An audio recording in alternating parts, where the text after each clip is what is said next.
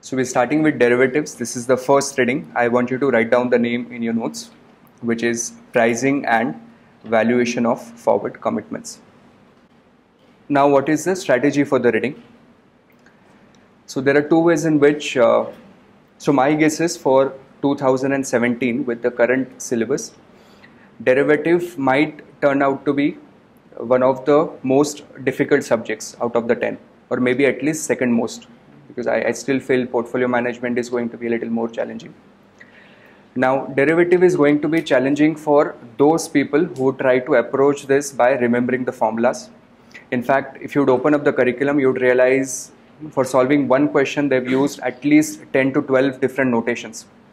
Okay, so we will try not to use a single formula, but then it means that it's extremely important that you understand why we solve a particular question. We would be solving all the questions without using a formula. It is not okay just to remember the sequence. For example, do this in step 1, do this in step 2. What is important is you should know why the step 1 was like this and why the step 2 is going to be like this. Okay, so your classroom notes are going to be extremely important. These are the learning outcomes that we're looking at. So first learning outcome, and in fact the first two are kind of more or less same. So while doing this, I'm going to combine them. So it says equity, interest rate, fixed income and currency forward and future, because the topic is about commitments. So we are not going to have options in this particular reading, how they are priced and how they are valued. Then again the same thing, no arbitrage value of equity, fixed income and currency forwards and future. So this is no arbitrage value is kind of going to be similar to how we typically price them or how we typically value them. Then in these learning outcomes, the focus will shift towards swaps, and this is where my guess is that you might have a little bit of difficulty, especially with currency swaps, which can be a little intimidating at the beginning. So again, this learning outcome is focused on valuation and pricing, and the same is the case here. So I'm going to divide this into two sessions. In today's session, we will try to focus on understanding the pricing of and the valuation of forwards and future. And then in the subsequent session, we will have more focus on the pricing and valuation of swaps. Are we okay? So let's get started. So let us say that we have an asset. At this moment, I am not defining which asset is that, whether it is an equity or commodity. So I'm just calling this as an asset which is being priced at 100. The current risk-free rate of return is 10%, and we are looking at a forward contract which is going to have maturity of 1 year. So in the previous session where we did all the important concepts from CFA level 1 which are required for level 2, we discussed how to find out no arbitrage forward price. Do you remember that? No arbitrage forward price. How do we calculate that? We will say spot price into 1 plus RFR raised to T or N, whichever is the time period. So that becomes, in this example, 100 into 1 plus 10%, maturity is 1 year, so raised to 1. So 110, this is your no arbitrage forward price. That means when you sign the contract at time 0, this is the price. So I'm writing that this is the price at which value of the contract at inception, help me with this, value of the contract at inception will be 0. So you set the price in such a way that you want to have 0 value at the beginning of the contract. Now my question to you is, let us say that we have a forward contract available, scenario 1, at a price of 170, or we have a forward contract available at the price of 50. So what I want you to do is, I want you to build up the steps through which we are going to generate the arbitrage. If the forward is overvalued, okay, then the arbitrage that we exploit is called cash and carry. And when the forwards are undervalued, then the arbitrage that we use is reverse cash and carry. Okay, so reverse cash and carry. So I'm going to wait for you, since in the curriculum they've spent 3 to 4 pages just explaining cash and carry and reverse cash and carry. I'm going to go a little slow. So what I want you to do is build up the steps. Okay, so what actions are we going to take today, and what actions are we going to take 1 year down the line in both the arbitrage. Alright, so I'm going to do cash and carry now. So the author has said in the curriculum that there are 2 fundamental rules of arbitrage. In fact, I want you to write them down. Say 2 fundamental rules for arbitrage. Number 1, zero cash investment. Zero cash investment, which means you are not going to invest a single penny from your pocket. You have to build that arbitrage in such a way that you would make money without investing any money of your own. And number 2, zero market risk exposure. Number 2, zero market risk exposure. So again, observe now, I did not say zero risk exposure. Okay, because you might still have credit risk, default risk. But as far as the market risk is concerned, that exposure should be eliminated, it should become zero. So now see how we are going to do this. These are the actions that we will take today, and these are the actions we can take 1 year down the line.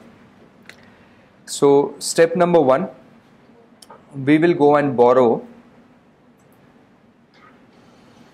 100 at the rate of 10%.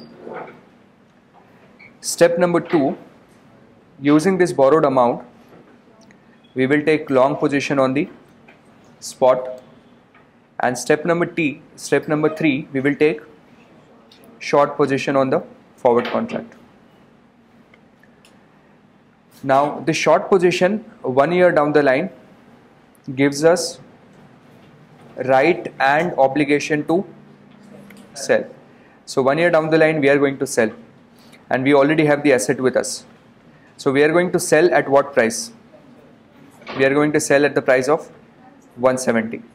But out of that 170, how much do we need to pay to the bank? We need to pay 110.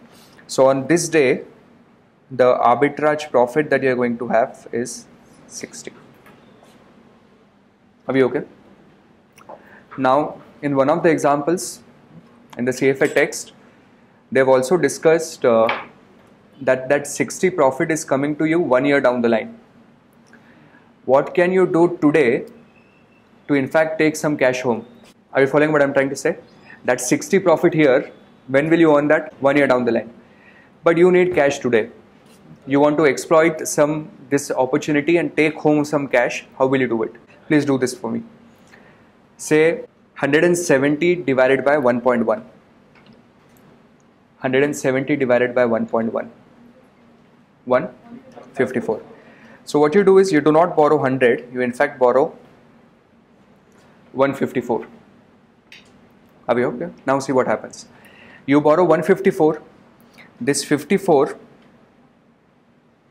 what is this? This is your home. So this 54 you take home. That money is yours. Have fun with it. 1 year down the line, your liability will be taken care of automatically. See how? So you have a long spot, you have a short forward. You have a right and obligation to sell at how much? 170. This time to the bank, you will have to pay 154 into 1.1, which is how much? 170. So your liability 1 year down the line is taken care automatically. That means that 54 is the profit that you were able to exploit today. Have you understood this? So what I want you to do is right below this, write down an alternate version of arbitrage. Now in this version, what you would say is borrow, and I want you to show this explicitly. 100 plus 54. Borrow 100 plus 54. I hope we are together on this. Then out of that 154, 54 you will take home. Remaining 100 you will use for long spot. Long spot means buying the underlying asset, and then have a short position on forward. 1 year down the line, you have a right and obligation to sell at 170. You give 170 to the bank, transaction closed. So assuming you've written this, now my question to you is, what if 1 year down the line, price of the underlying asset in the spot market has become, let us say, 70. 1 year down the line, that underlying asset has become $70 in the market. How does that affect my arbitrage? Are you saying there would be no effect even when the price is 70? Yes, because no matter what the price is in the market, you are going to sell at 170. But what if the price in the market is 250? Will you sell at 170? Will you sell? You will have to. This is not an option, this is a forward contract.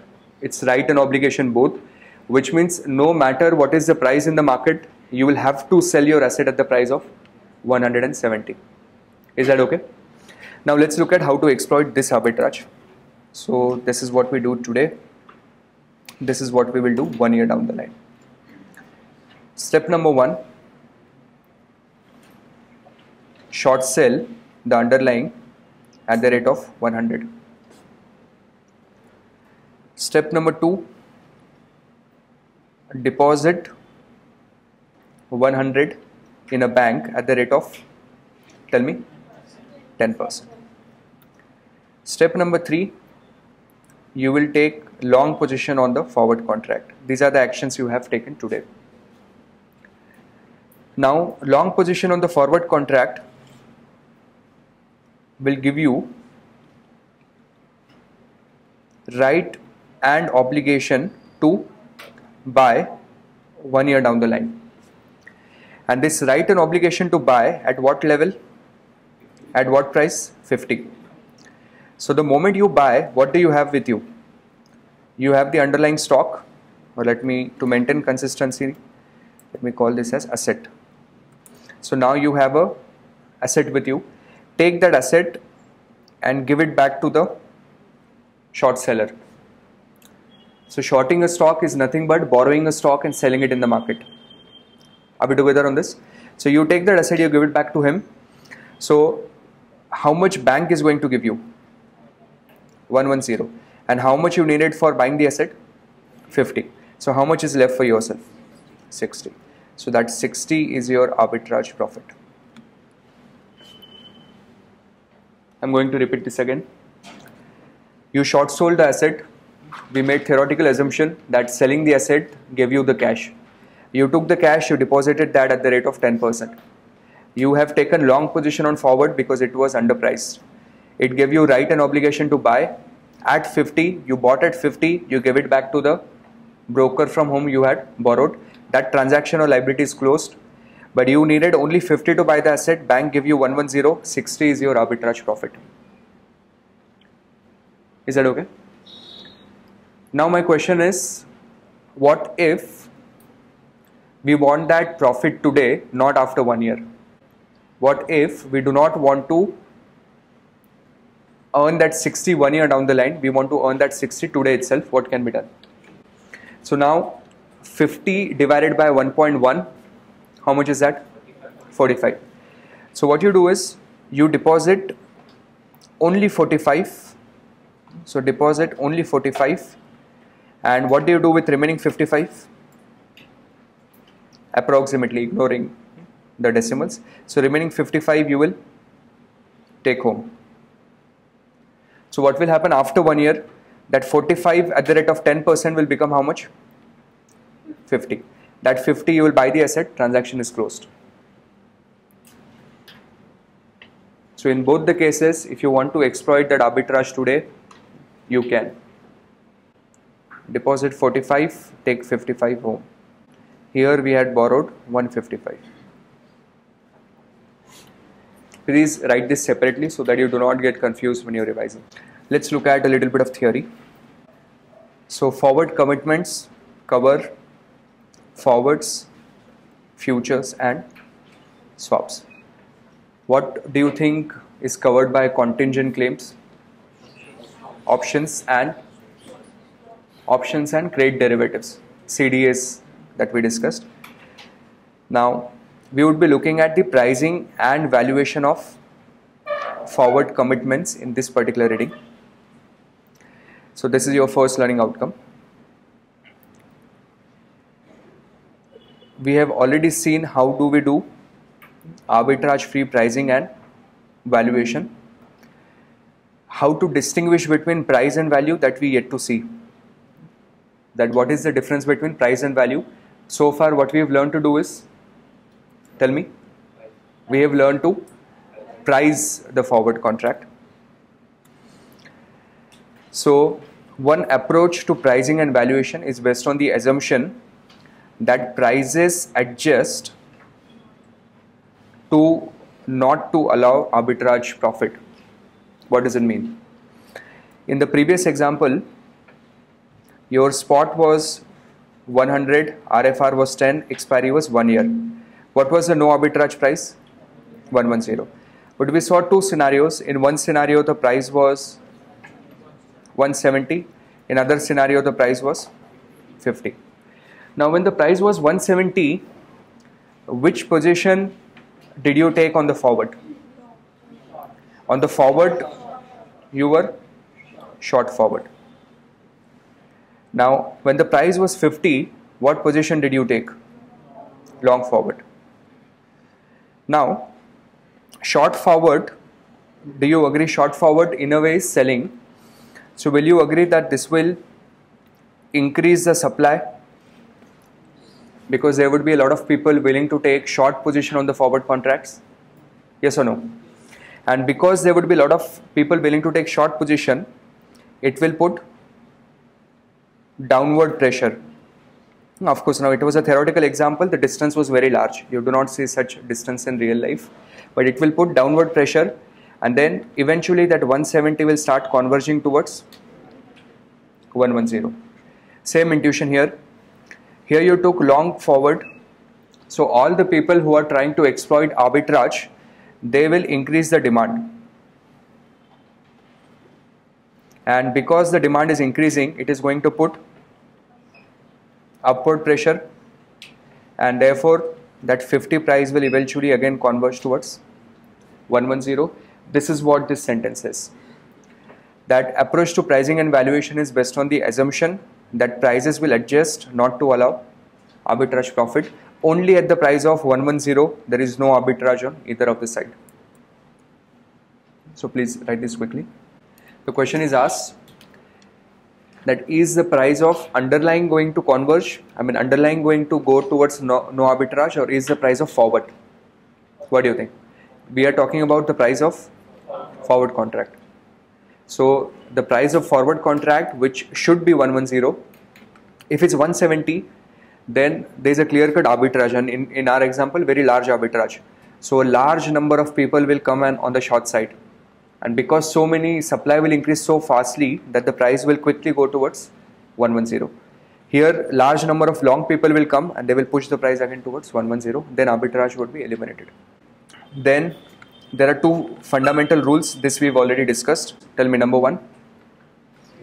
Your net investment has to be 0. So if you are going to buy an asset, to fund that cash you are going to borrow. If you are going to short sell the asset, then to invest that cash, to use that cash you are going to invest, your net investment 0. And second rule is your exposure to market risk is going to be 0. Are we okay with this?